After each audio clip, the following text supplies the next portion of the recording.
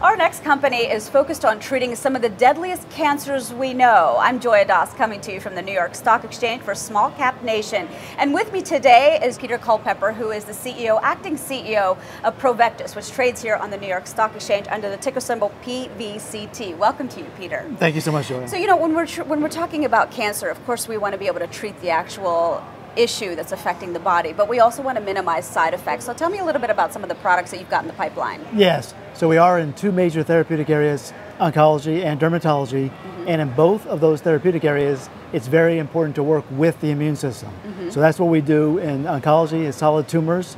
We're actually killing the disease and helping the immune system respond properly to keep the disease from spreading more or to reduce the disease elsewhere in the body. And same thing in dermatology, actually reduce the actual psoriasis or eczema and make sure that the immune system responds properly. So working with the body. Right, but you've got, I mean, just reading about you, you've got an array of drugs that you've got in the pipeline, but tell me about the ones that are in the phase 3 trials, because those are probably the ones you're most excited about. We're in phase 3 for treating melanoma.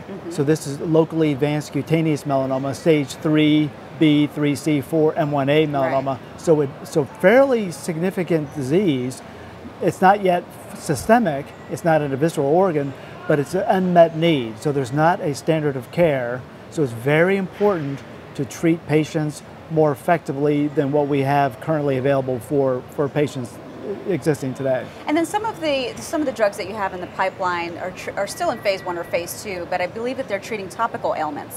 Yes, so we do have phase 1, phase 2 in topical, so that's dermatology, so that would be psoriasis, atopic dermatitis, so yes, so that's topical. And then we also have other solid tumor, so we've treated breast cancer in a phase 1, we're in a phase 1B expanded study, cancer is metastatic to the liver. Sure. There's a number of different challenges where disease goes to the liver or primary liver cancer, so we're treating those solid tumors in phase 1 and going into phase 1B2, and we're in phase 1B2 and combining our drug with Merck's Keytruda.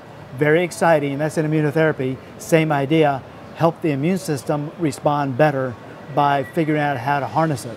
Now, what kind of market are we talking about? What kind of patient population? If we were to pick maybe the top 3 that you're most excited about, what size market is that? Yeah, that's a great question. So for the phase 3, we're talking about in the West, so in North America, EU, Greater Europe, and then also Australia, 30,000 patients every year.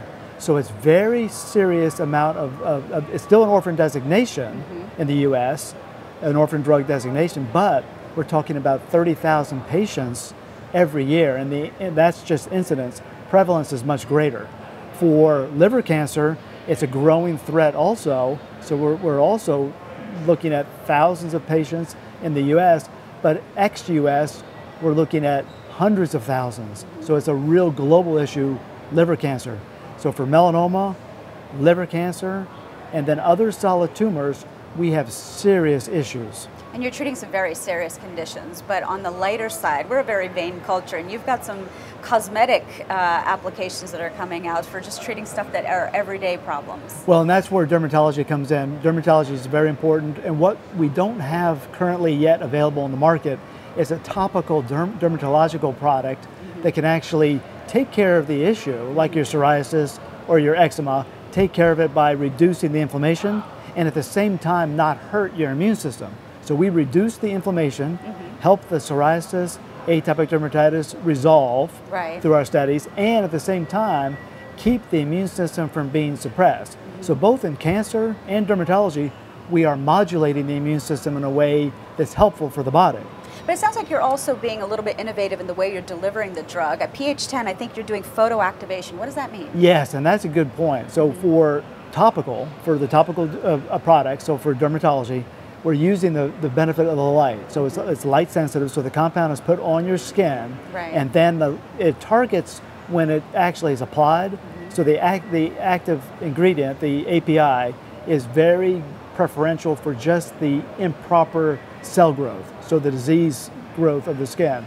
That's what caused the psoriasis in the first place. Sure. So the drug sticks on the improper cell growth, and then when the light hits it, it activates and kills off that inflammation. Okay. So then, after the improper immune response, the anti-inflammation, so there's an anti-inflammation because of the light, And then the immune system responds properly, and that's very exciting for us to describe this mechanistically. Why is this actually happening? Right. So we've done a very important study where we can actually report out soon, hopefully even the end of this year, on 2016, on what is happening in the body to allow that to happen. So we're taking advantage of the initial mechanism and the secondary mechanism, the light, on the skin application. And so it really comes down to quality of life, whether you're treating the more serious ailments versus the topical ones. Quality of life is very important for both areas. It's life-threatening for cancer. So here, quality of life, in our view, is still very important because we don't want to hurt the immune system in cancer, and we don't want to hurt the immune system in dermatology. Right. So we actually help the person's system in both cases, which is our focus. When patients win, we all win. Of course. So that's our trademark. When patients win, we all win. Yeah. And ultimately, nothing matters in life unless you can look the patient in the eye and say, here is a compound or a drug. Now it's an investigational drug, so we cannot make a claim as to safety and efficacy now. Right. But we want to look the patient in the eye and say, this drug, based on the data, will help your outcome, will improve your outcome. We want to be able to say that for many different solid tumors and for many different skin diseases like psoriasis or eczema. You were just off of a plane from Amsterdam. You were at a series of biotech conferences in Europe. What kind of value are you unlocking for shareholders as a result of that? Yeah, that's a very critical question. So as a small cap biopharma, we're very focused on development, innovation. This is what American biopharmas are excelling at. We are the innovators. We're the ones that have the ability, the creative intelligence, and the flexibility to develop.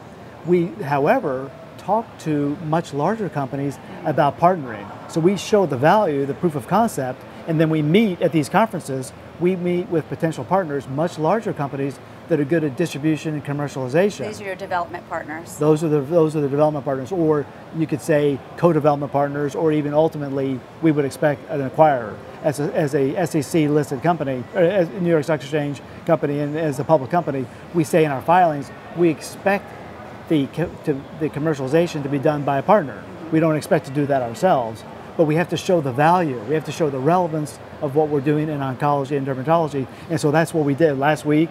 This past few days, meet with potential partners. We're going to do that again next week. We do that regularly, talk to the key opinion leaders in the industry, at potential partners, those companies, also the investigators, and of course the regulatory bodies. And before we leave that point, can you sort of generally, what are the trends right now in terms of the biotech industry? Yeah, that's a great question. I think finally, and this is so exciting, there's a true recognition we have to work with a person's own immune system.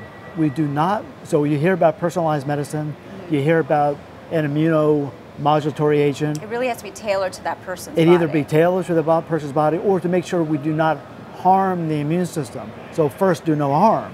So what we're doing here, Joya, is we're taking our compound, we're being able to specifically treat the disease and work with the industry how to optimize that. So the industry is focused on working with the immune system. So what we're doing in our phase 1b/2 study with Merck's Keytruda is we're combining our drug, which can kill disease, with Merck's drug, which harnesses the immune system. It's a systemic immunotherapy. We're combining them. So the industry is focused on targeted, help the patient, but combination therapies. Because we're not finding, especially for late stage disease, stage 4 disease, that the combinations are that's where the action is. The drugs by themselves apparently are not good enough right now. Right. So the combination, how do you optimize an agent? You figure out how to combine it with another agent. Got it. And so that's where the buzz is in the industry.